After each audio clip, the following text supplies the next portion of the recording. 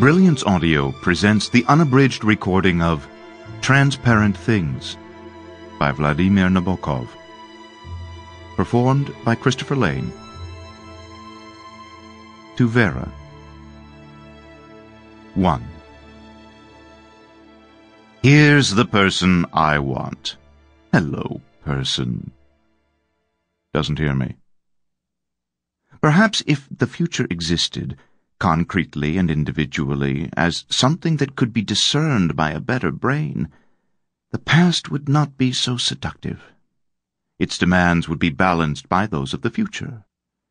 Persons might then straddle the middle stretch of the seesaw when considering this or that object. It might be fun.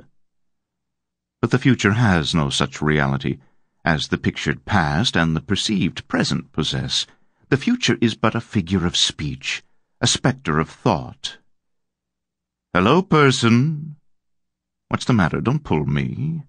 I'm not bothering him. Oh, all right. Hello, person. Last time in a very small voice. When we concentrate on a material object, whatever its situation, the very act of attention may lead to our involuntary sinking into the history of that object.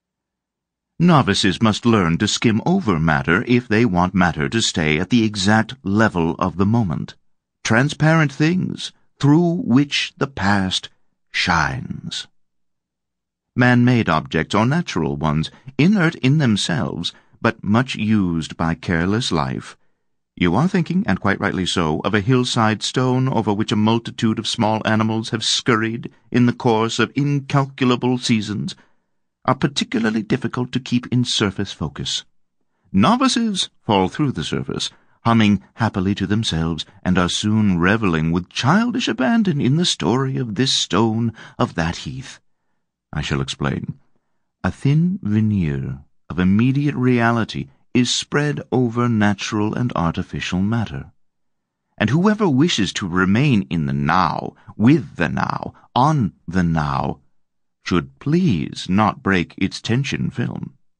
Otherwise, the inexperienced miracle worker will find himself no longer walking on water, but descending upright among staring fish. More in a moment. 2.